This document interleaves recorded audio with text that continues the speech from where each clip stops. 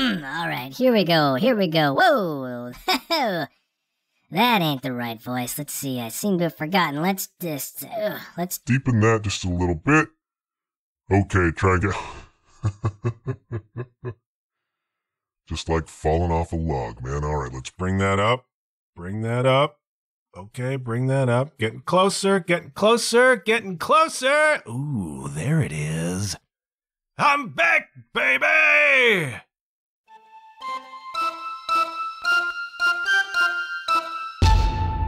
It's the John Huff Podcast.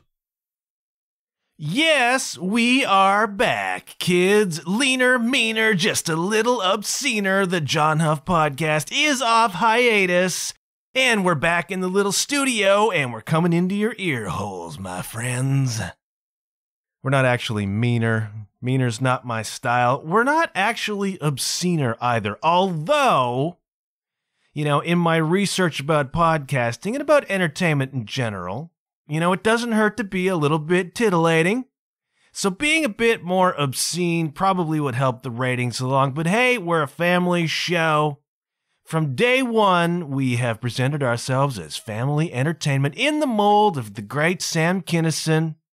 Also, you know, a proponent, a beacon, an icon of family entertainment.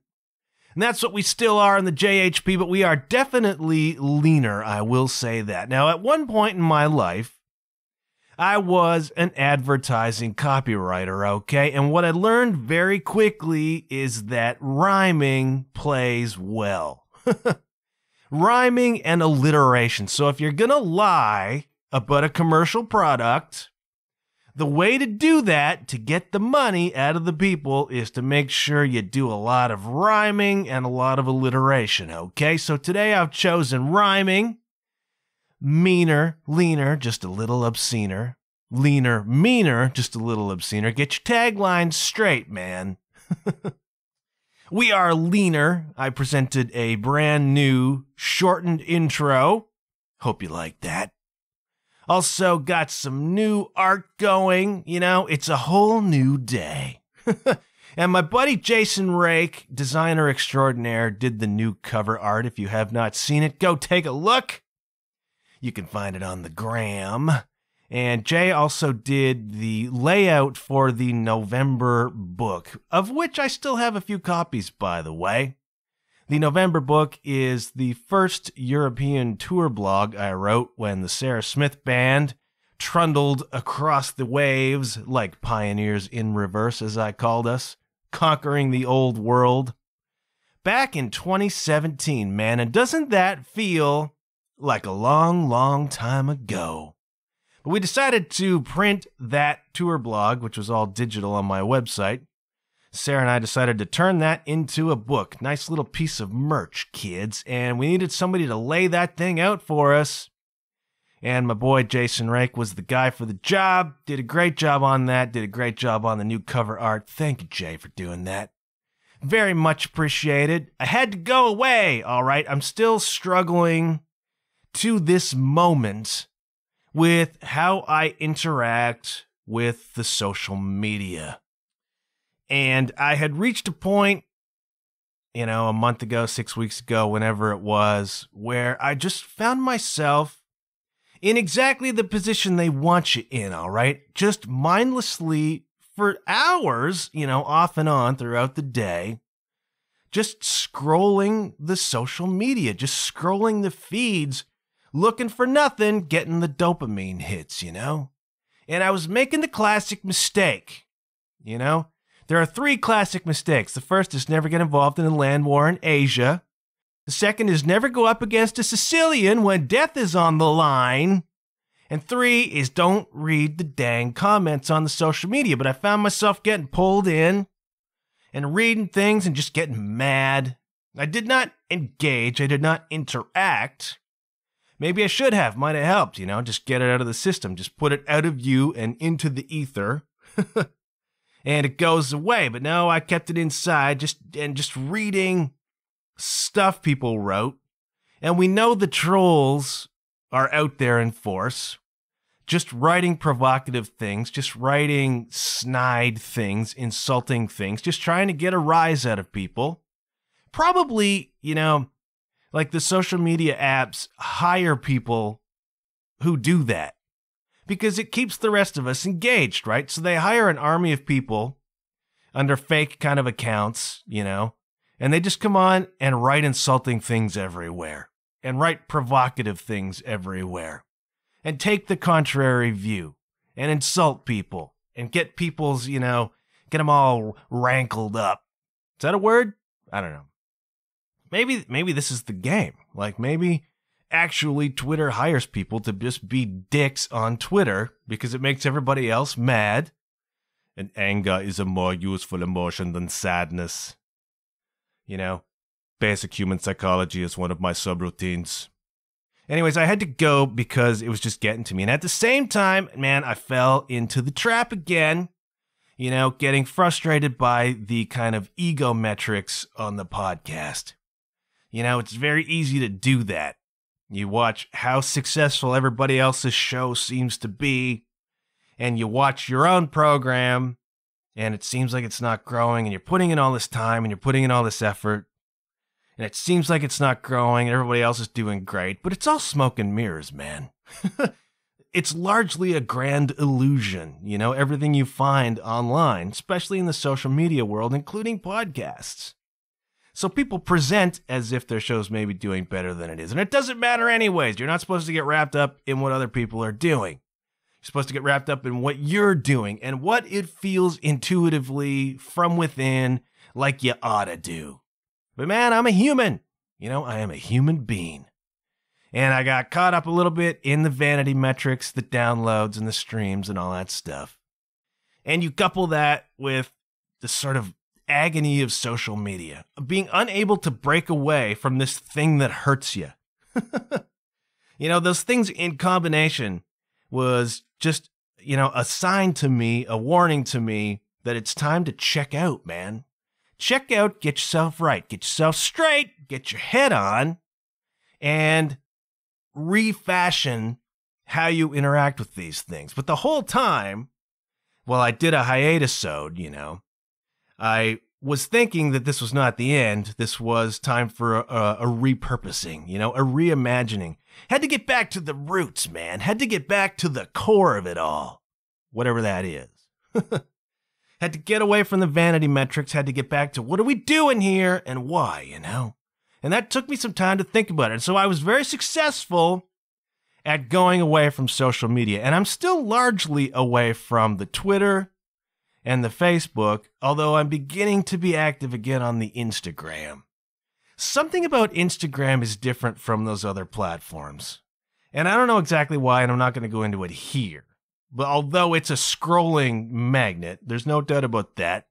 Have to exercise a little bit of discipline. And yeah, there are things where there are comments you can read, and you can fall down that rabbit hole pretty quick.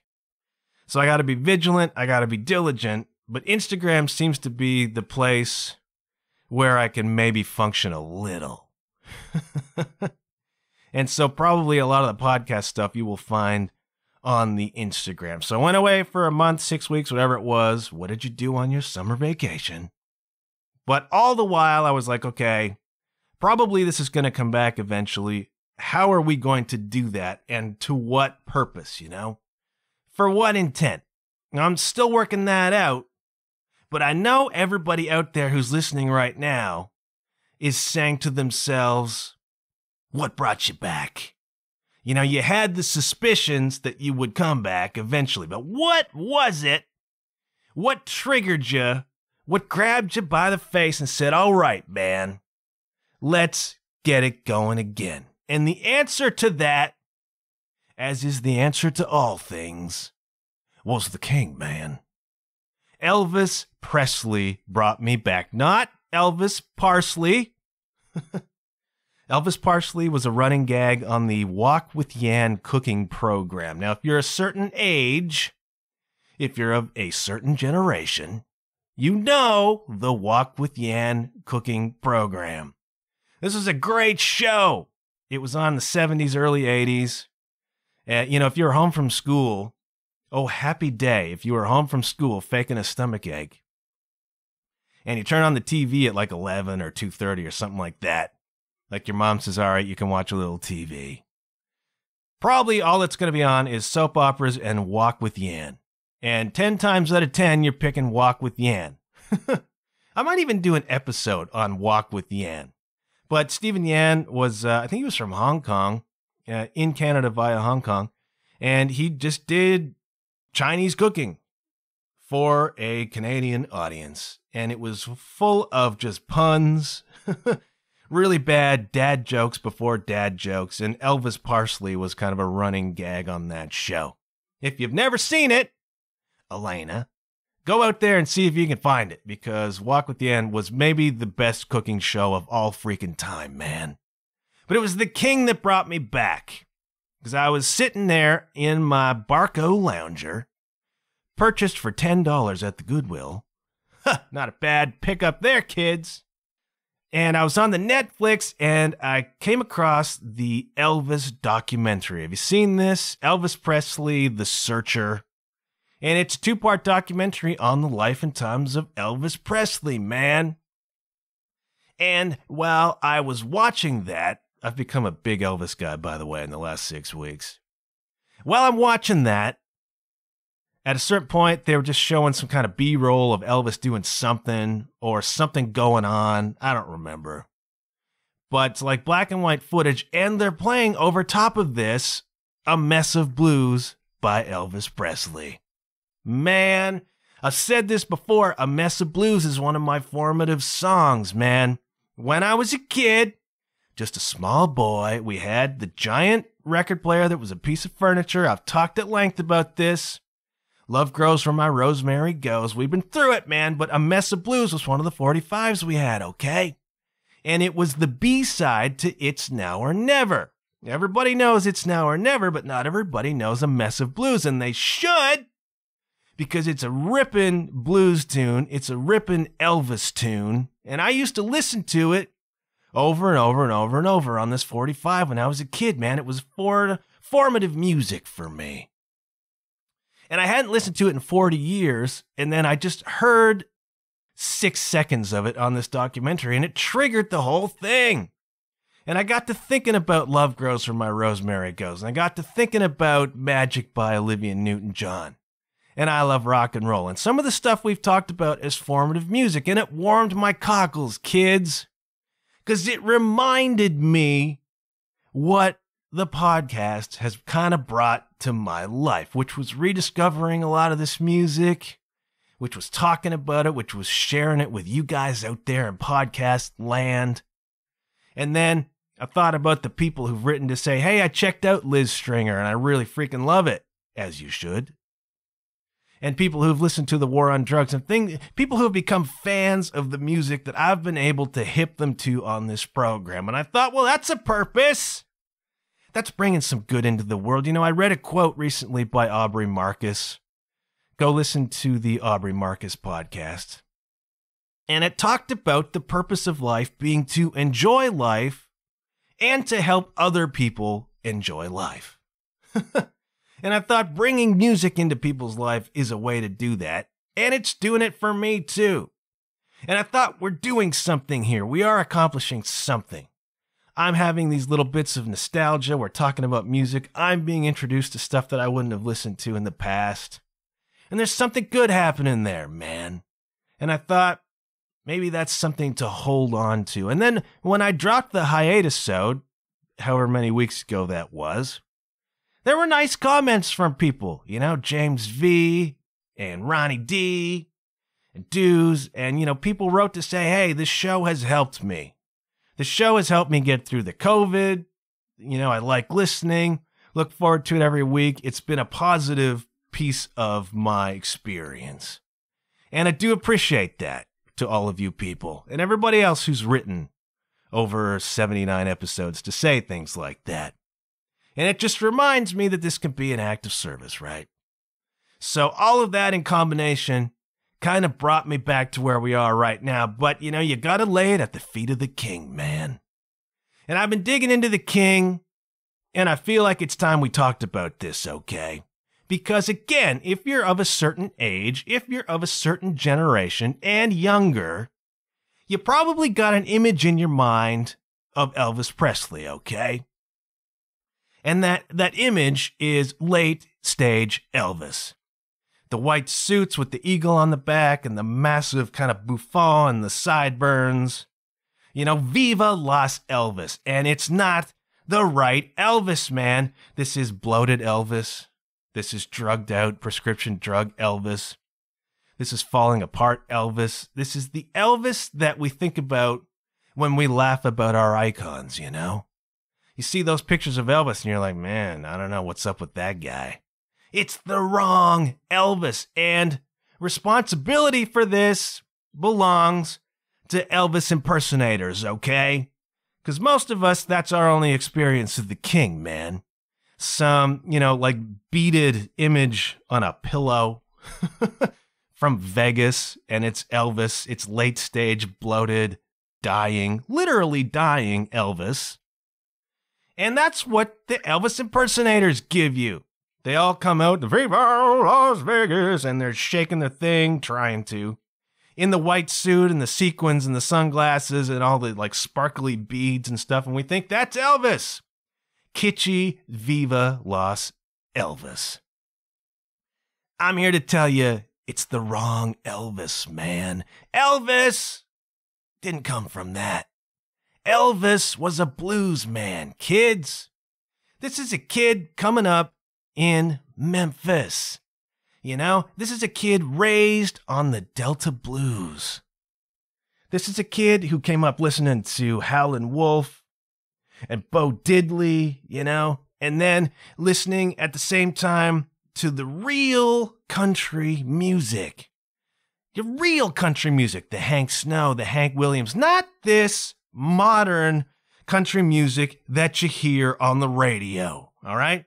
Got a cold beer, got a pickup truck, got a dirt road, and you're naked. That is not what I'm talking about.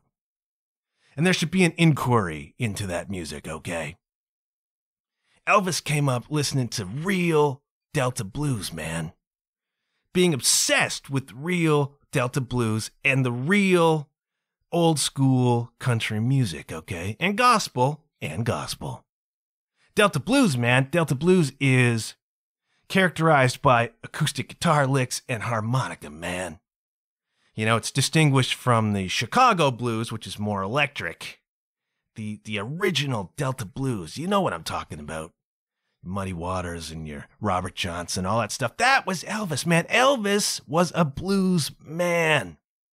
Viva Las Elvis is the wrong Elvis. We should be remembering the real Elvis, the original Elvis, who took that music, that Delta blues music, and the original country music, and just a hint of gospel, and just a hint of the like 40s crooners, and popularized this thing called rockabilly, all right?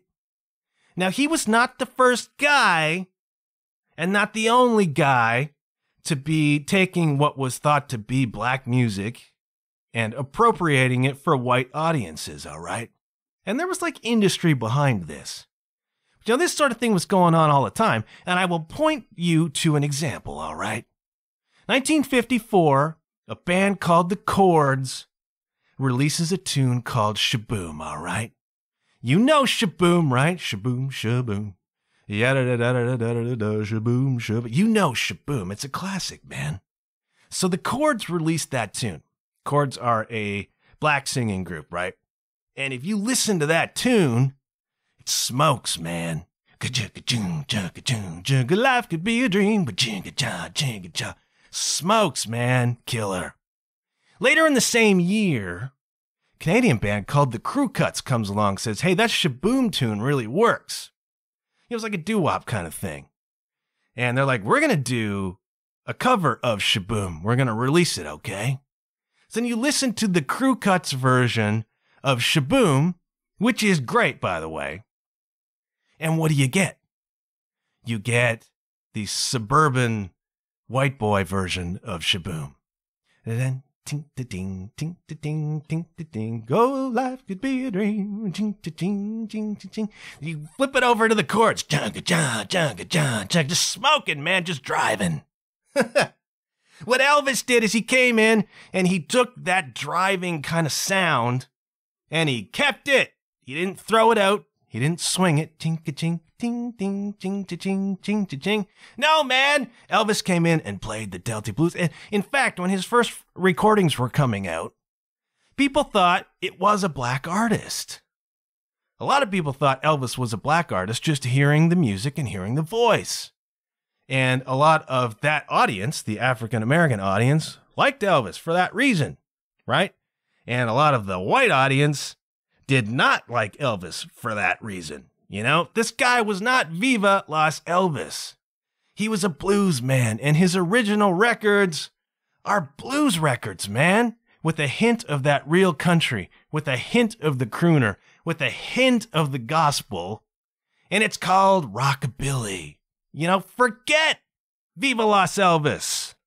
Forget all that. Go back to the king, the real king, with the leather jackets and the Ed Sullivan Show, and that kind of raw sexuality that was Elvis, man. Viva Las Elvis, not raw sexuality, okay? That's kind of, you know, especially at the end. And you can see Elvis's last concert. The whole dang thing is online. You can see it on YouTube.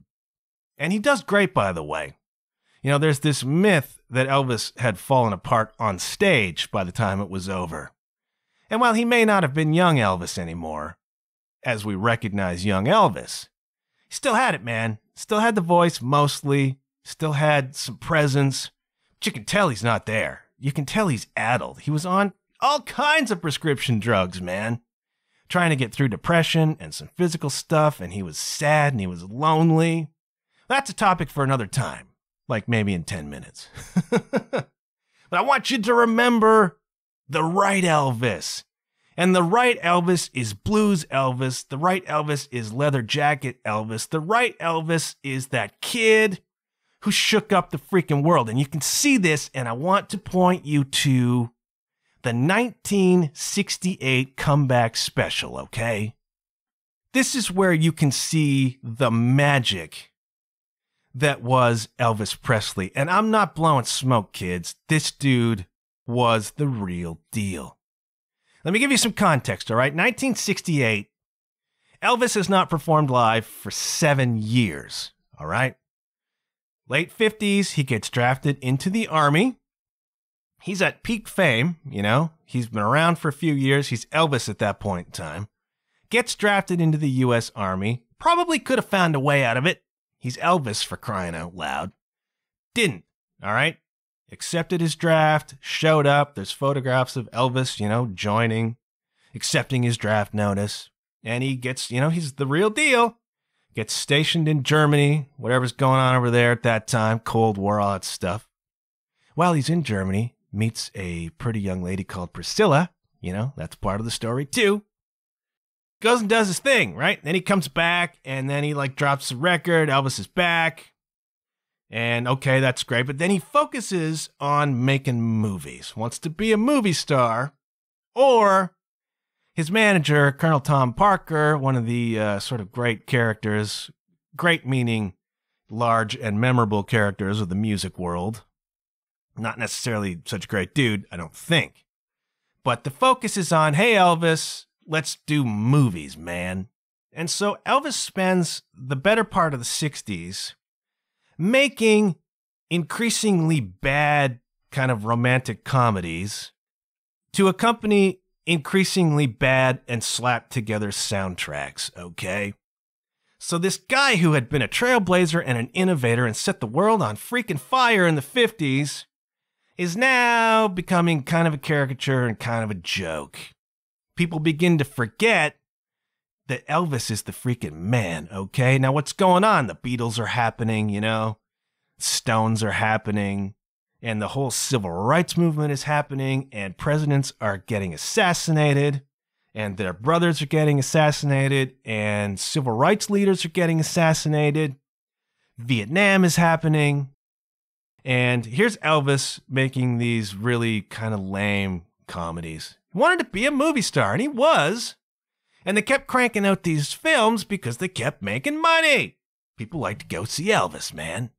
But the music that was accompanying these soundtracks were like, it reached a point where they were hardly trying.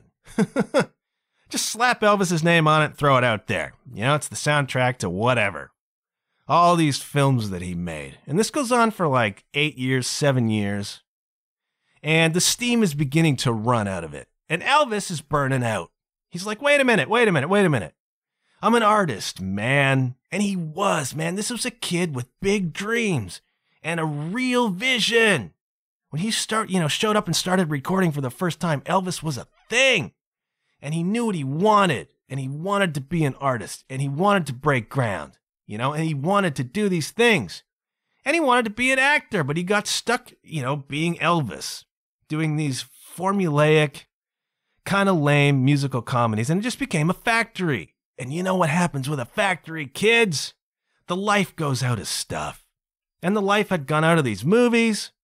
And the lame soundtracks that go with them. And Elvis is like, this ain't right, man. I don't want to do this. I don't want to do this anymore. I'm Elvis.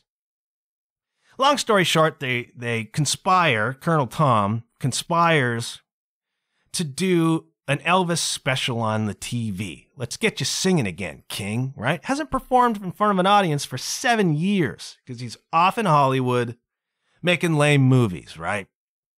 Colonel Tom's like, let's finance the next movie with money from a comeback special. So let's go to like NBC and get them to front a pile of money to make the next bad movie. And in return, we'll give him a comeback special, right? And it was going to be a Christmas special. And Elvis is like, I don't know, man. I don't want to do a Christmas special. Elvis didn't like it. But they worked it out. It's like, we won't do that. We'll do this. So this 1968 special happens.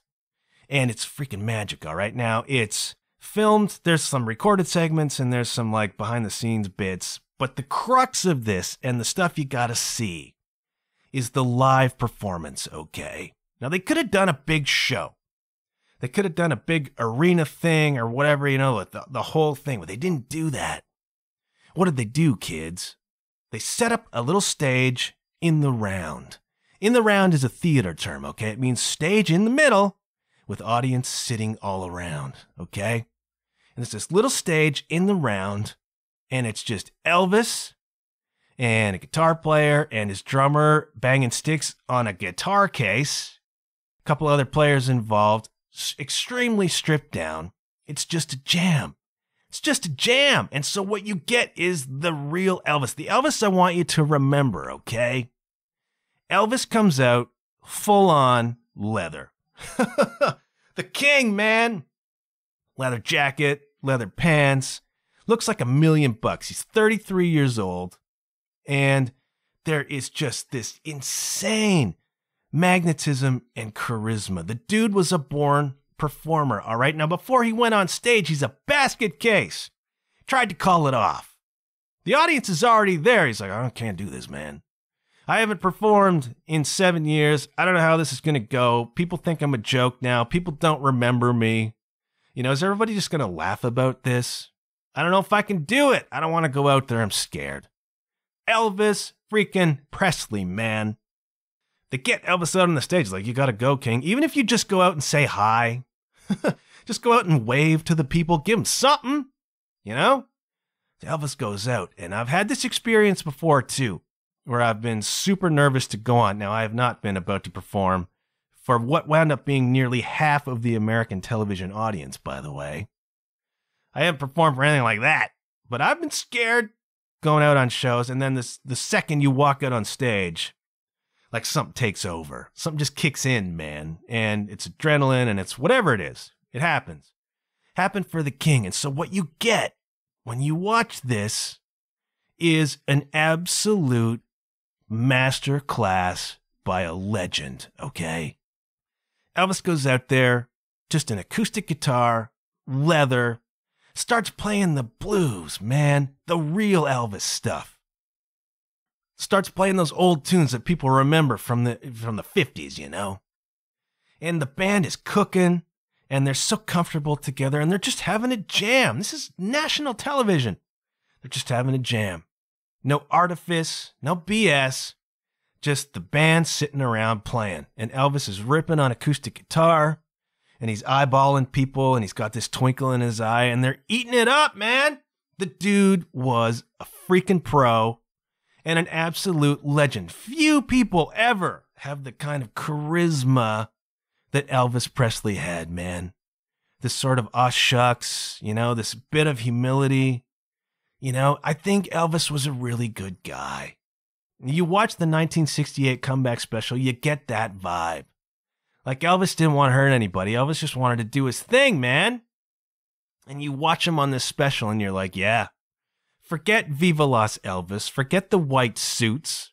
Forget the sequins. Forget all that stuff. Just take a look at this kid. He's not a kid anymore. He's 33. Just take a look at this guy with his acoustic guitar playing the blues. And there are these moments where he just tells a story, and everybody's laughing and they mess up and they forget the words and they're having a laugh about it. And you realize that Elvis was just a good guy. And the dude just wanted to play music. And he was gifted, man. Listen to that voice. Elvis could do a lot of things, all right? One of the reasons you get Pop Elvis, Viva Las Elvis, is that he could do it. He could sing pop. He could sing country. He could sing blues, man. He could sing rock and roll. He was the king. Underrated voice, underrated stage presence, underrated performer. I know it's hard to say that somebody whose nickname is the King is underrated, but he is because we're looking at the wrong Elvis. We're looking at Viva Las Elvis. We should be looking at 1968 Comeback Special Elvis. And if you want to see this, you can on YouTube, all right? I've never seen the whole sort of television production presented in its entirety, but there are clips, and there are a lot of clips of songs of the band just playing in the round, all right? I want you to go, if you do nothing else, go and watch Baby, What Do You Want Me to Do? And man, like I'm watching this and I'm like, this is it. This is the stuff, man. This is a song that 20 years later, with a little distortion and some drums, might have been recorded by Cinderella. It's just got that groove, man, this bluesy freaking groove, and it's killer. And there's an outtake. I don't know if this actually ran in the special. But there's an outtake. If you go look at Baby, What Do You Want Me to Do from the 1968 Comeback Special, you'll find one of two things. You'll find the full song, and you'll go, that dude is the king. Or you'll find this outtake where they play part of it and then Elvis stops and starts telling a story. He's just got this, he's making fun of himself. He's doing the lip curl and they're having a laugh about that. And he's telling a story about playing in Florida where the obscenity police, quite literally the police, there to enforce obscenity laws, wouldn't allow him to move on stage. None of this hip shaking stuff. Don't want to whip up the girls into a frenzy. He could only move his finger. And so he's making jokes about just moving the finger like it's dancing sexually, right? Elvis was a master, a storyteller, a performer, amazing charisma. Go check out Baby, What Do You Want Me to Do from the 1968 Comeback Special and just marvel at what a genius that dude was and how great he was. And when you're tempted, thinking of Elvis, to remember Viva Las Elvis and the scarves, handing them off to the women and all that stuff, and bloated Elvis and peanut butter and banana sandwiches Elvis, and the Elvis who was found dead, keeled over in front of his toilet. Forget all of that. Forget Elvis on pincushions, all right? Forget all that. Go watch the 1968 Elvis Comeback Special. And that is the Elvis you should be remembering, man. That is the right Elvis. And I'm developing an obsession with the King because I watch that guy and I'm like, he's the real freaking deal. And it sucks that the enduring memory is that other kitschy, awful Elvis. Awful's the wrong word, but it's not the right Elvis. It's not the groundbreaking Elvis. Go watch that special and you'll see the real King. You will see the real freaking deal, man. Elvis died in 1977, and you know what? He was 42. 42, man. I'm 48 almost. The King was young when he died. There could have been a whole other chapter of Elvis. 80s and 90s, there could have been Elvis jamming with Pearl Jam. There could have been Elvis and Kanye. There could have been Elvis and Michael Jackson. There could have been Elvis and all of those stars. You know, we look at Paul McCartney today, just dropped a new record. Willie Nelson just dropped a new record. These people are still performing at the highest level, still gifting us with what they have. And Elvis could have done that too. Elvis could still be doing it. He would not be that old now. 42 years old, the king died in a hideous, lonely, and awful way. And that says a lot about the industry. It says a lot about pharmaceuticals. It says a lot about how the people who have everything also have everything to lose. And the king did, man. But I want you to forget about that king. I want you to forget about Viva Las Elvis. And I want you to go back and watch the 1968 Comeback Special. And you'll see the real freaking deal, man. And go to Spotify, the John Huff Podcast referenced on the podcast playlist, and I will put A Mess of Blues on there. You can check that out. What a great blues song that is. Warms my cockles, man. Go check out some real deal old school Elvis, and you'll see what I'm talking about, all right? Now, this is the moment where I would normally drop in a drum bumper. I think I'm going to dispense with the drum bumpers, all right? Got to tie up some odds and ends. I wanted to talk about Elvis. We did that. But I got to say some condolences and some fond farewells to some folks, man. And first among those is the great Jeff Labar, guitar player from Cinderella, part of my youth. Jeff Labar passed away a few weeks ago. Very, very sad. And, you know, another one of these guys who was not an old man. But I mentioned Jeff partly because I freaking love Cinderella, and he's part of the soundtrack to my youth. But also, I interviewed Jeff Labar one time, back when I was doing the London Groove Machine blog. His publicist reached out to me, and I got to sit down via telephone for like 45 minutes with Jeff Labar, and that's a surreal thing, man. It's a very surreal thing to interview people who you have watched, and famous people. Jeff was releasing a solo record at the time. I want to say it was called One for the Road or something like that. Very poignant, you know, given what's happened since then. But he was so candid about his substance abuse problems and the industry and divorce and how much all of that took a toll not only on his personal life and well-being, but on his band. And he basically has acknowledged subsequently that the reason there's been no Cinderella for the last 10 years is because he couldn't get his act together. And Kiefer just wouldn't do it. You know, if there was going to be this sort of substancy Jeff Labar, that's one of the things.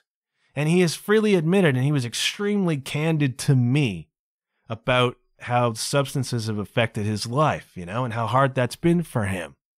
And he was just the nicest guy. He gave me one of the best interviews I've ever done because he was just honest and he was humble and he seemed thrilled that anybody wanted to talk to him. And that's kind of a sad thing, man, because when you've been in Cinderella, and Cinderella was among the biggest rock bands in the world for a while, and you've been that guy, and then it kind of comes crashing down, and then 20 years later, you know, you're just kind of pleased anybody remembers who you are. But he was super humble, super gracious, very friendly, very willing to talk to me. And it just makes me kind of sad now that Jeff Labar died.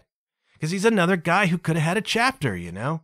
I remember reading an interview with him recently where he talked about he had the solo thing going, had a band together, and they were trying to play gigs and stuff. And he's like, I'm just too old to carry the stuff. When Cinderella tours, we have a crew, man. We don't pile into the van with a trailer, and then it's these middle of the night shows, and it's like, that takes a toll. I feel it. There have been times when my back has been, you know, kind of wonky, and I'm out there trying to carry drums and play. It's dicey, man. And when you've been at the heights he's been at, very tough to come down. You know, very tough to come down from that. And he struggled with it. I think he probably wanted Cinderella to play again so he could get back to where he belongs, you know? Tom, lift us up where we belong. Didn't happen. Now Jeff Labar is gone and we mourn the passing. And of course, Geordie Jordenson's gone, and that's a stunner. I was never a huge Slipknot guy, you know. A lot of the modern stuff I didn't really get into, but legend, you know, young legend, amazing freaking metal drummer, and It's just another sad one. And Dusty Hill of ZZ Top. You know, there's hardly any of us who are into rock music who can't trace some influence to ZZ Top, man. I'm a King's X fan and a Galactic Cowboys fan, and it goes directly to ZZ Top, okay? If you're into any of that kind of bluesy stuff, ZZ Top is part of it somewhere along the way. So we lost Dusty Hill, and just yesterday, this is Monday, kids. Monday as I'm recording, just yesterday, I got the news that Marky Post died of cancer.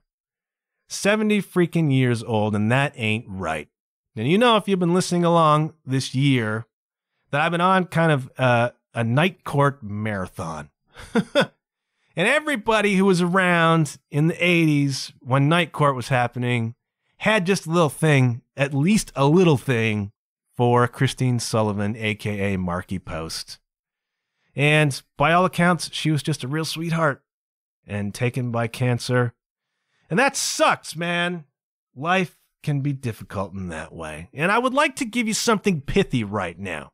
You know, something poignant, some piece of wisdom about how all these young deaths, not that young in Dusty's case, not even, I guess, that young in Marky Post's case, you know, how these deaths, you know, it's supposed to sort of shock you into some observation of the world, some realization of what's important. But if COVID hasn't brought us to that, I'm not sure losing Marky Post is going to. But it is sad. It's sad to see the icons kind of go.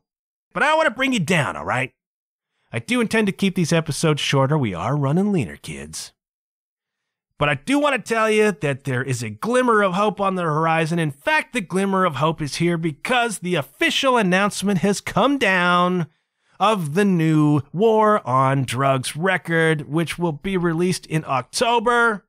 And can you get behind that, man? The new album is called I Don't Live Here Anymore. It is out on October 29th. They have dropped a single called Living Proof, which is an interesting little choice, man. Usually a band drops a single, they're going to drop the catchiest mofo on the record, going to do the video and all that stuff. War on Drugs dropped something very different from that. This very kind of quiet, introspective, very gentle song called Living Proof. Now, I've heard some of what's on the record, right? When you run a music podcast and you happen to turn up on Instagram at just the right moment, when Adam Grandiseel is going live and he's playing songs over Instagram from the studio, you know, when you run a podcast and you get lucky with the timing, you get that privilege. So I've heard some of the tunes, 3 or 4 of them, and it's War on Drugs, man. There's some bangers on there. There's some really great stuff coming. But this Living Proof song is very different. Not what you would expect, necessarily, in a lead single for a record. But it's a great song, so you should go and listen to it. I will also put that on the John Huff Podcast reference on the podcast playlist. So you'll find A Mess of Blues, you'll find Living Proof on there, provided it's on Spotify.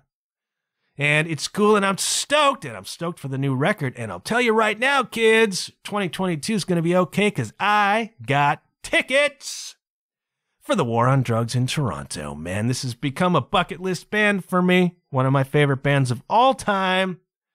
Finally going to get to see them at the Queen Elizabeth Theatre on the grounds of the X, where I saw Maria Bamford, my favorite comedian these days, you know. Great little room. Holds about 1,100 people. Nice and intimate. It's going to be freaking great. That's in February. They're doing 2 shows. I believe it's a Saturday and a Sunday. So if you want to see the War on Drugs, those of you who are in Southern Ontario, Toronto and Feb, all right? You guys in the States, a whole run of American dates coming for the War on Drugs. And all of my European listeners, they're coming to see you guys too, all right? So check out new War on Drugs. Get your tickets while you can, all right? I have a feeling they are a live band not to be missed. I've watched a ton of War on Drugs footage, and I'm stoked, man, because Charlie Hall is a great inspiration to me as a drummer, my friends. I've talked about that before. I will not put that out again today. Maybe talk about it later when the record comes out, you know? But I'm going to wrap up. It's time to go. What I want you to do, I'm not even going to say what I want you to do. What I'm going to ask you to do is, this is a hip thing to say, I want you to smash that like button. want you to smash that subscribe button, kids. Wherever you listen to podcasts, please do subscribe. Please do leave me a rating and review. I know I say that a lot. Every podcaster does because it counts, because it's important. And I found one in my travels. You know, when I'm on the iTunes, the default library that comes up is the Canadian iTunes, right? So most of the reaction to my show is there. And thank you to everyone who has rated and reviewed there. But I was on the UK iTunes, and there's somebody on there quite a while back called Number One Curtis over there in the UK, who left me a very lovely little review back in 2020. Didn't know that, Number One Curtis, or I would have acknowledged that forthwith. But I wasn't on the UK iTunes. I was on the Canadian one. So bless you, sir. Thank you very much. I appreciate you listening. Hope you still are. The rest of you, please, drop me a rating, drop me a review. It helps, man. I'm trying to make this a thing. And it helps to do that. And share these episodes if you like them. Drop me a line. Let me know what you're listening to. Let me know what you react to in this episode. Let me know you're checking out the king, man. Gonna go. You can find me on Twitter, although I'm not doing a whole lot on Twitter these days. Facebook, John Huff Podcast. Find me on the Instagram at JW_Huff. That's where most of the action is these days. Do give me a follow. Do drop me a line. Hope you're doing great. And I don't know. Guess I'm going to check out, all right? So I will check you later.